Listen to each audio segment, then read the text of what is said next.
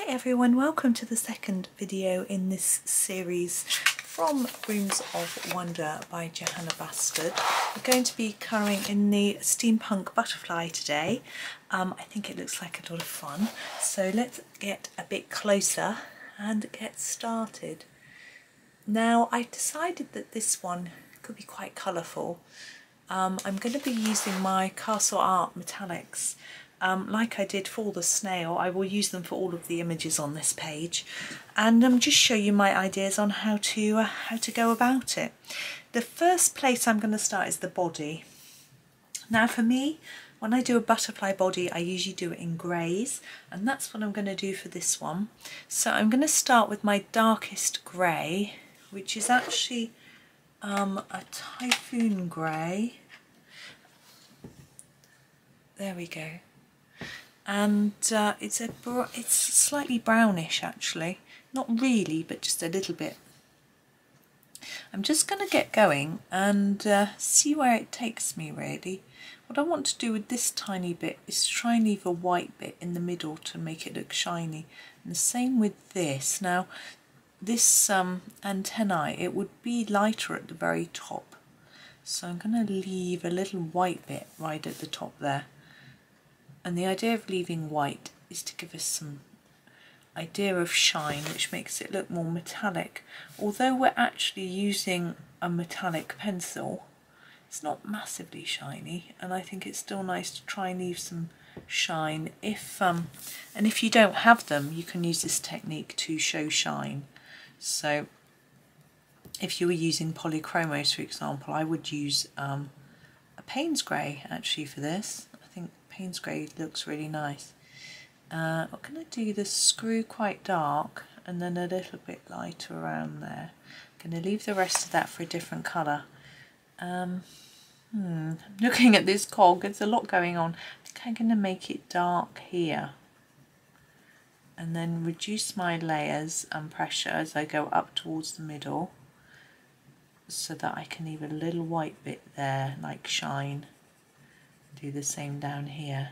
The centre part and the background we'll do in a slightly different grey later. And here I'm going to do these elements in this colour. So trying to leave little bits of white here and there for shine. Ideally you want to fade towards it, but when you've got such a teeny tiny bit you can't really. So I'm just leaving a little white bit. There we go. So that's all for that colour. I'm going to go for a lighter grey now. I think I will use the Vesuvius grey, just because it's different to the greys we used for our snail. I think it's quite nice to try some different colours. Let's give it a sharpen. Here we go. So this is our Vesuvius grey. If you were using polychromos, use one of your cold greys. I'm going to make it lighter at the top and bottom. Like that. I'm going to do the same here. I think, because if you think about how the shape of the body would be, it would be more likely to have a light bit down the centre. So that's what I'm going to try and do in all of the elements. Just make it a bit lighter. Now we've got this shadow in here. I'm going to ignore that for a minute. I'm going to keep going with my more layers here and less towards the middle, because this is quite a light colour. I can't get it really intense there, so I'll show you what to do in a minute. Yeah, I'd use a cold grey 3, I think, or 4 for this.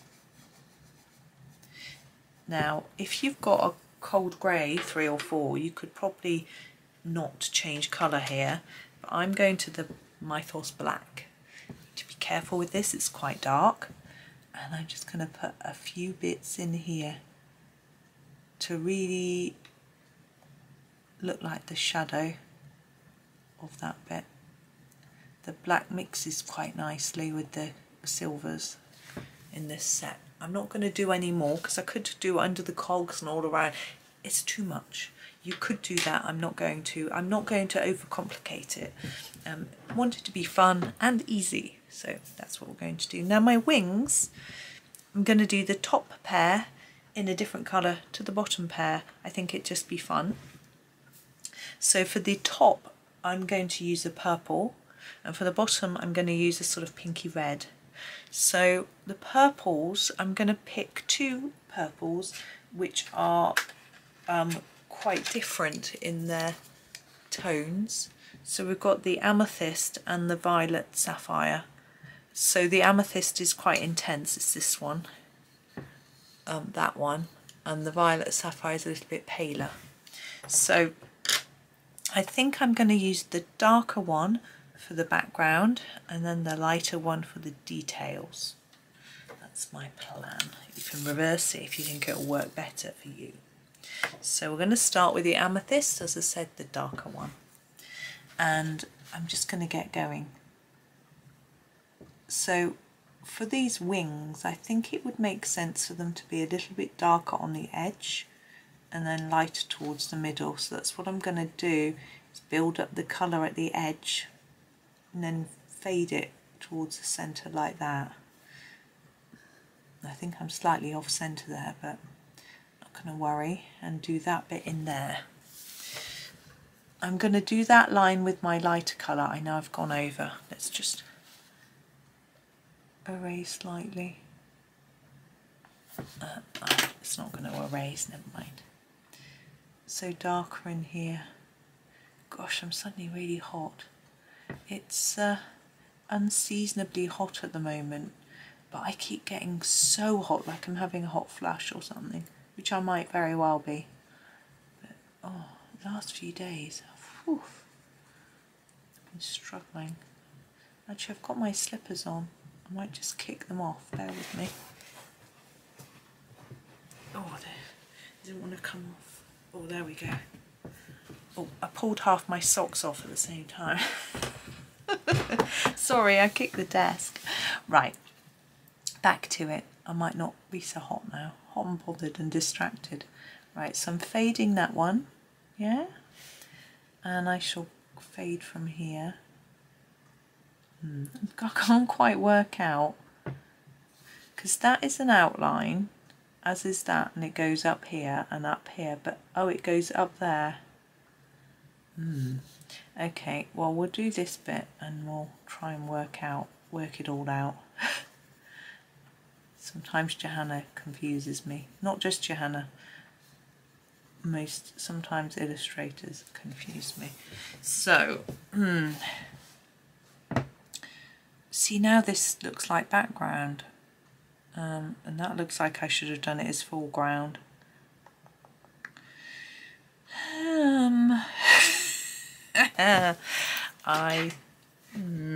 I think I'll just carry on and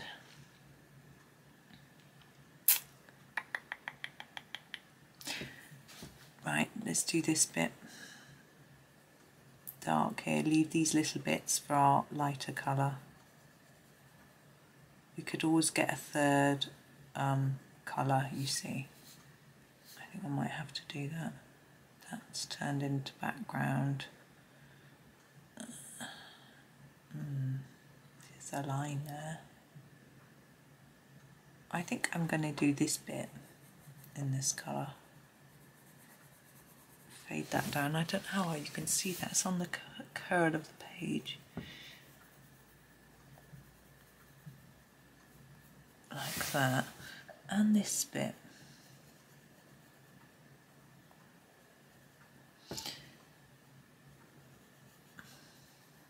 Like that.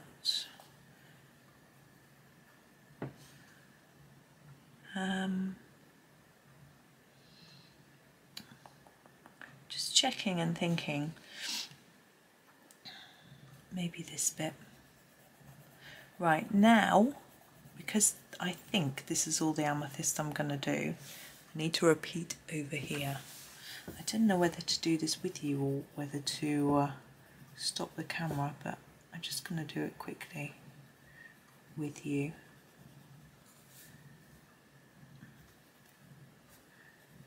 And what I'm basically doing is just checking what I did on the other side and copying it.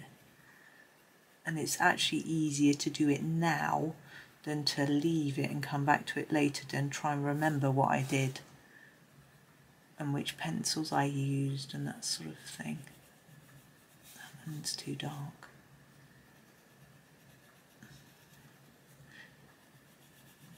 And me doing this might give you time to catch up if you're trying to colour along, but you can always pause and do a bit and come back. Oh yeah, did that one a little bit lighter because it's nearer the middle. That's right, oops. So that bit dark.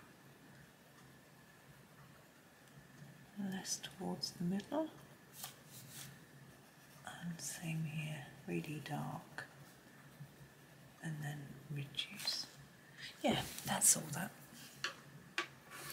Okay, now we have our lighter purple, but we do have several other shades, so I'm going to use this one and we'll see if we need another. So this is the Violet Sapphire, and I'm going to go through most of it and leave the bits I'm a bit unsure of. So a bit darker here nearer the top and less towards the middle bit. Not sure how different it looks. Quite similar, isn't it? I thought it was really light. On my swatch chart I must have coloured it extra light. That one needs to be lighter because it's nearer the middle. So I'm going to fade this as we go towards the centre.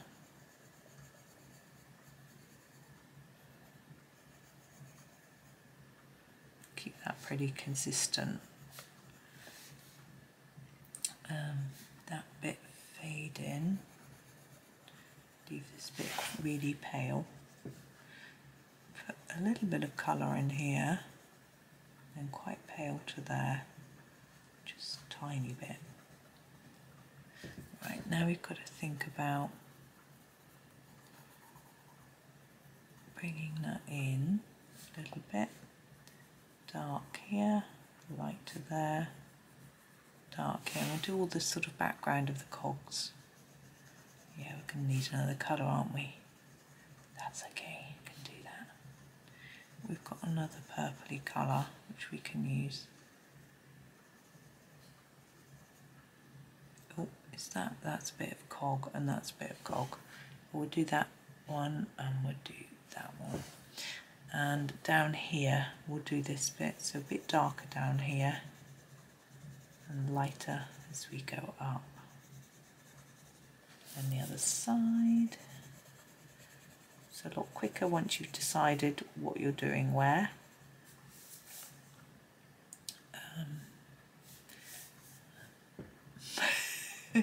If I can decide where I'm going to start. I think the centre of that was the other colour, wasn't it? So this is just grabbing the amethyst. To do that, it should be lighter than that really. But there we go, it's done now.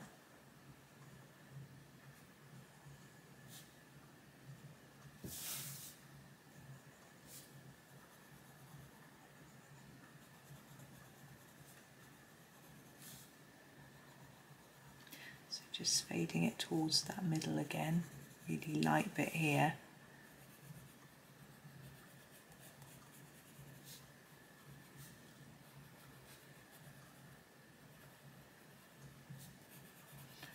It's just a matter of trying to get it similar. Gonna need to be a bit darker there.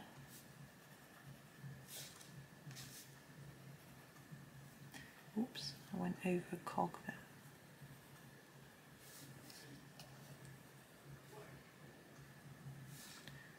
There we go.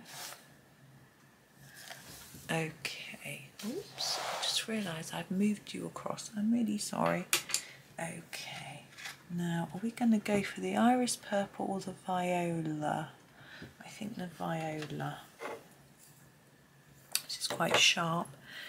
So the viola is going to be our last colour, and we're just going to fill in the bits that we've missed out. So here I'm going to put a bit of white in the middle of that. Can't there. I'm going to try and leave that centre bit white. These I can't do much with, I should just go over them and those.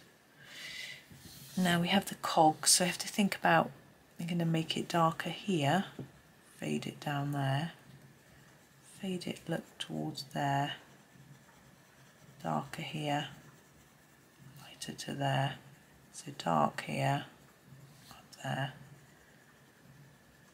This one I'm going to fade to the side like that. These screws I'm going to make lighter in the middle. There's not much I can do with that one. This one I'm going to make a lighter area top and bottom around that edge. Now with this I'm going to do each of those and just fill them in, and then I'm going to try and make it a little bit lighter on the circular bits between each one. Quite hard on that centre bit, but we've got a bit more room here to do that.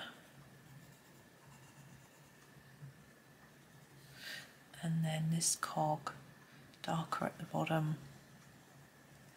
lighter to the edge, like that. And then we're going to repeat that on this side. Just checking you can see this time. I'm sorry about that.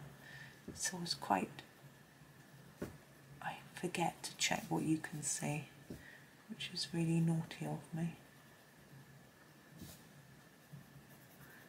But sometimes I even forget there's anyone watching, even though I'm talking to myself. It's just a little bit scary really, isn't it? It indicates I always talk to myself. I shall let you decide if that's true or not. I don't always talk to myself, but I do a lot. I think a lot of us do. One of my sons does a lot. It's quite funny. So I'll say, what are you saying? He's like, oh, I'm not talking to anybody. He's just working something out in his head. That line, I think, should have been the other purple, but I can't remember, so I'm just gonna do it. Okay, there is our, I haven't done that bit. There we go. Right. So there are top wings, and the bottom wings are going to be done with the sort of pinky colours. Just having a look at what we've got. I think Garnet Lake is going to be my first choice. There we go. It needs a sharpen.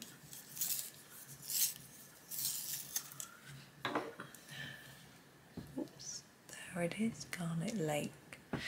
And I'm going to do the sort of backgroundy areas with that.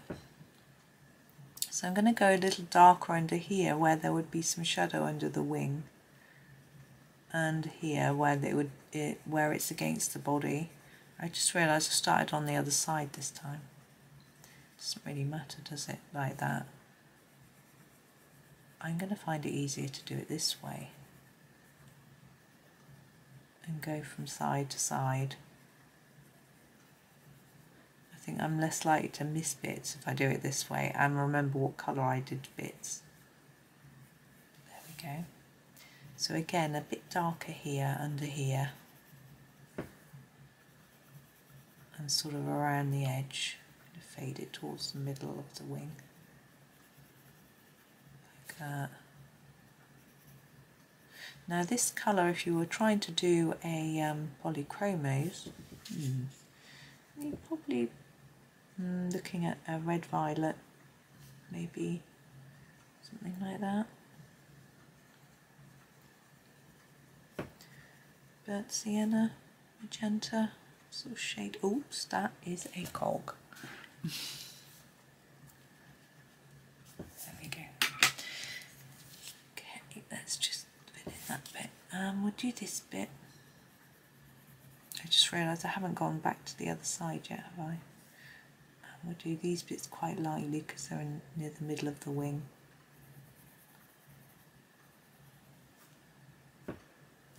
Okay, let's go over here.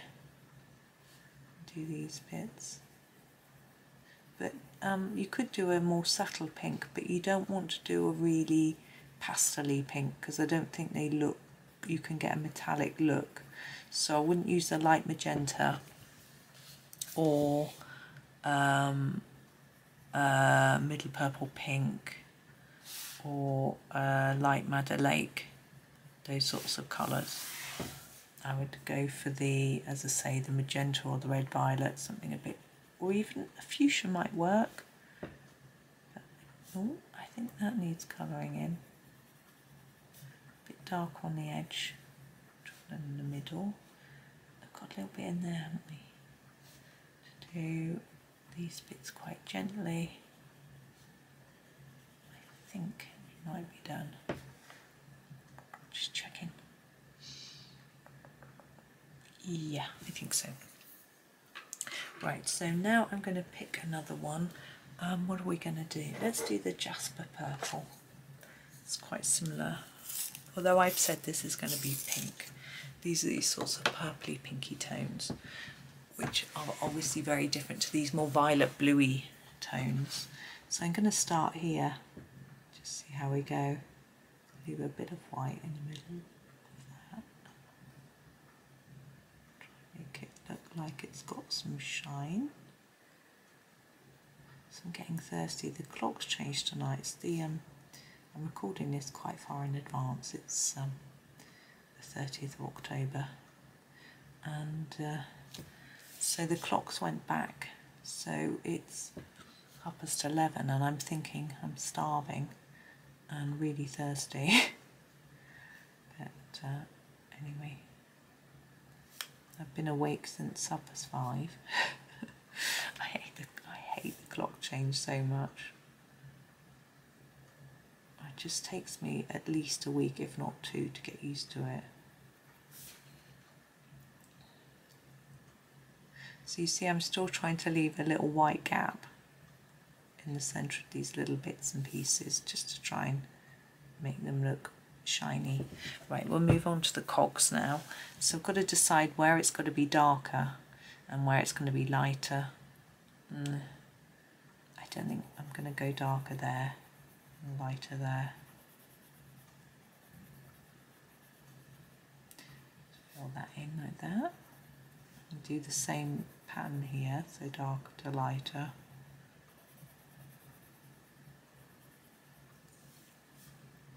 And here I'm going to do those slightly differently, so I'll do this one first. Yeah, we've got a nice lunch on a Saturday. It's Sunday today, but on a Saturday we usually have an avocado and some olive oil crisp. We really spoil ourselves because it's a family lunch. Normally at lunchtime we're not together as a family, so it's really fun. With some nice fresh bread. That background bit I coloured last time. Yeah.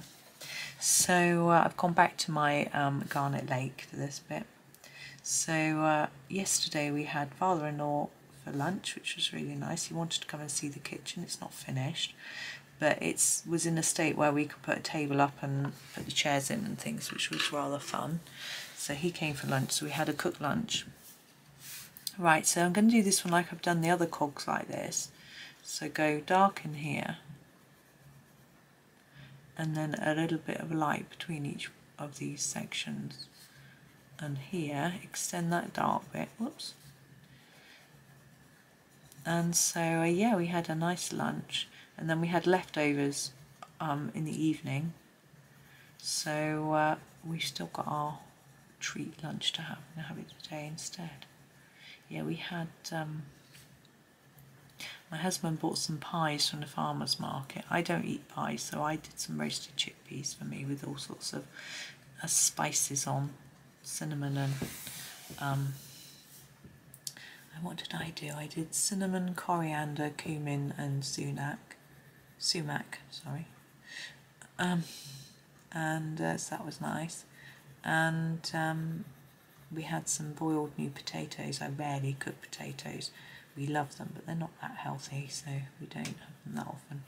And some flat beans, broccoli spears, carrots and peas. That was nice. And I think I'll do that one like that.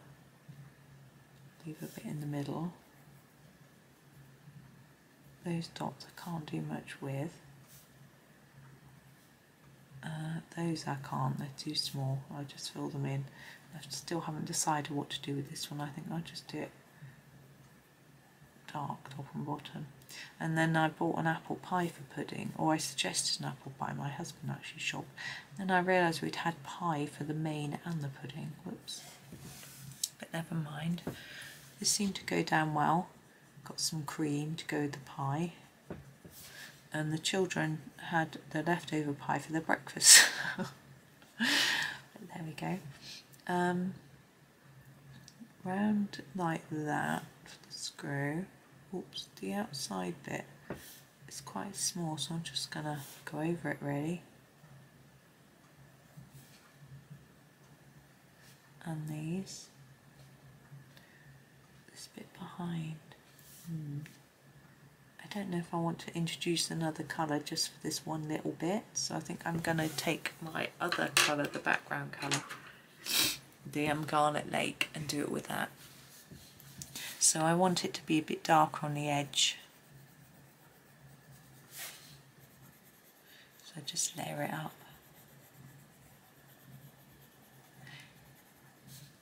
Yeah, there's still kitchen work to be done. They need to swap out the radiator because it isn't working. Box around the pipe work for the radiator once it's in, and then the decorator needs to come back. And there's a few little bits and pieces that hardly any of the cupboard doors are closing properly, just need adjusting. And there's a bit of work to do on the floor and other little bits and pieces. So we need a new front door mat, which they forgot to order, because we sort of made the hallway try and make the hallway look better as well at the same time, outside the kitchen. So it's a little bit annoying. It's just all those little bits which, you know, I could have the plumber in on Monday, the carpenter on Tuesday. I need to get a bit more worktop done and measured. That would take a week though, but I could have the man in on Wednesday to do that. He could come back the following week and fit it. I could have the decorator in and it could be done. But they're slow in sending people in. I haven't ordered the radiator yet. But anyway, I need to be patient. But there is our butterfly. I'm really happy with our little butterfly. I think it looks cute. Now, if that's too detailed for you, you really could just ignore all the cogs and drawings and just put a dark outline around that and fade it to the middle and just let the cogs just shine through your colouring. But I think it's quite fun to do those details sometimes. But as I say, it's up to you on what you can cope with. Oh, the sun's just coming across my book. Luckily, not the bit we're looking at. But anyway, I'm going to get off now and finish up. So thank you very much for watching. Enjoy the rest of your day and happy colouring.